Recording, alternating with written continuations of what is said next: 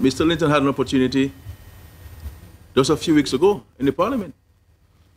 He had 2 hours and 15 minutes to articulate his economic and social vision for the country.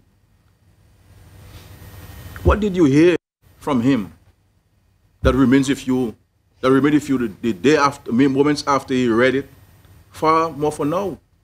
Ask him to give us a copy of his statement in the Parliament in response to the Prime Minister, Minister of Finance budget address. And look at it. Look at it. What has he done for any community since Tropical Storm Erika? What has he done?